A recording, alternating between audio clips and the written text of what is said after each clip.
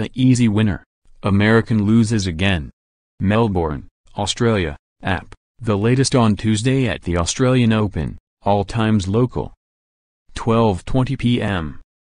Johanna Konta has continued her strong recent form at Melbourne Park, easily winning her first round match and eliminating another American player. Konta beat Madison Brengle 6-3, 6-1, the 10th loss in 11 first-round matches for American women.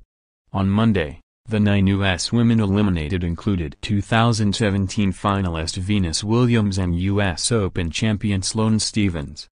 The Australian-born Konta, who won on her fourth match point Tuesday, has had 2 good years at the Australian Open, losing to the eventual champion each time.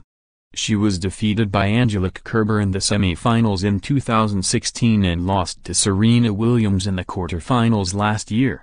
11:15 a.m. Defending champion Roger Federer continues his quest for a 20th Grand Slam singles title, and top-seeded Simona Halep starts another bid for her first win. Both see action on Day 2 at the Australian Open.